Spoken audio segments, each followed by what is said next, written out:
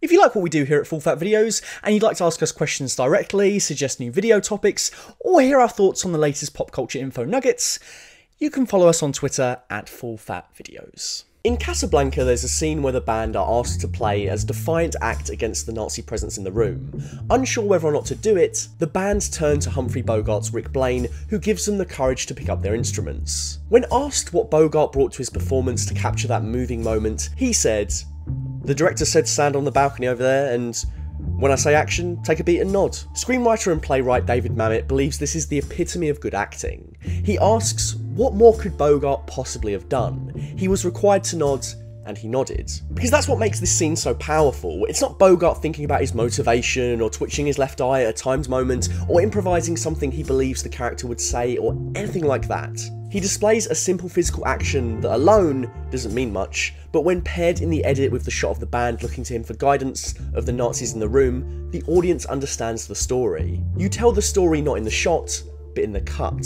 The relationship between two images provides the order that the viewer is looking for to comprehend and then feel for the narrative. Or as Mamet puts it, the performance will be created by the juxtaposition of simple, for the most part uninflected shots, and simple, uninflected physical actions. This idea that that is all you need, a process that is simplistic but not reductive, is exemplified all across Star Wars. Why? Well, a lot of their characters wear masks. Across pretty much every single piece of Star Wars media, viewers are invited inside the heads of characters that either cover up their face, or have no facial expressions to speak of whatsoever. Star Wars consistently relies on the cuts and simple actions to tell its story, because that's all some of these characters get. How do you show Kylo Ren is angry behind a mask? How do you show C-3PO is scared when he has no expressions to speak of? How do you show Vader is conflicted? How do you show the lead character of your new Star Wars show undergo key growth and change? What's the look? Is that gratitude? The Mandalorian's third episode, Chapter 3, The Sin, contains one of the most important turning points for protagonist Din Djarin in the first season. It's the moment where the story really finally kicks into gear, the moment that defines his relationship to the second biggest character in the show, the child. Of course, the scene in question takes place with Pedro Pascal's face entirely absent, but by telling the story in the cut, by creating the performance through juxtaposition of shots and simple physical actions, we can infer exactly how the bounty hunter is feeling in this pivotal moment. Nothing else is required. Episode 3 sees Mando go on an introspective journey that is told almost entirely with these principles. And it's an episode that features lots and lots of characters that we cannot read from facial expressions alone. The acting is simple, but not restricted. In the opening scene, the intrepid child removes the ball to one of Mando's ship levers. Mando takes it off of him and places him back into his crib. The mechanics of the exchange are simple. Child has wanted the ball, Mando no like child playing with ball. Easy with that. You don't need the dialogue at all here, even though both characters are in masks. Here, watch it without them speaking. The cut between the stormtrooper gripping the crib and Mando looking at it gives us all we need to work it out. You know that he's uneasy with the child being mistreated, his affection for the creature makes him question his judgment. We are seeing a contrast to the scene from before. Saying, "Easy with that," just punctuates what we can already infer. We can just play it in looks and just not a whole bunch of words. In fact, you could probably watch near enough the whole episode and pick up on all the key plot points without dialogue via the cuts alone. The Mandalorian is paid handsomely. The Mandalorians are impressed. We know he is the child in the flashback because of the cuts. A bounty has been placed on Mando and the child that every hunter is hot to claim. We see the Mandalorian viciously burn a stormtrooper to death. The cut reminds us what is at stake and why he must do such a thing to ensure this innocent child's survival. But before we get treated to all of that epic action in this episode, and there is a whole lot of epic action.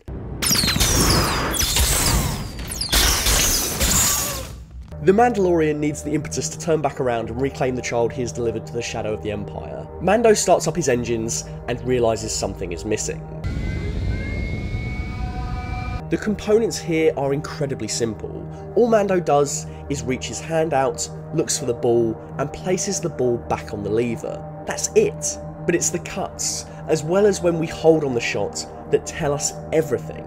We're just connecting the dots to earlier shots. Bolstered by Ludwig Göransson's incredible Skoransson, this simple moment is a contender for the most affecting of the entire season. The performance is so stripped down and something anyone can do. This isn't an acting masterclass, but the economy of story is so tight, just using the cuts between these things to tell it. This is the same principle that led to Bogart creating that iconic nod.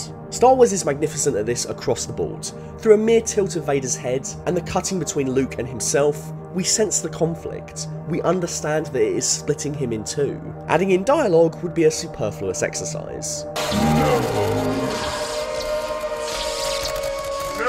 As opposed to Rise of Skywalker, where the cuts don't tell us what Ben Solo is thinking. He's literally only there to deliver plot in all of his masked scenes.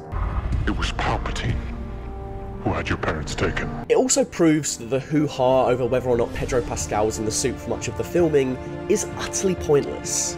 You'd be hard-pushed to find anyone who can pick out exactly when and where Pedro's in the suit and isn't in the suit. It doesn't really matter. The ball on the lever becomes a signifier of Din and the child's close relationship.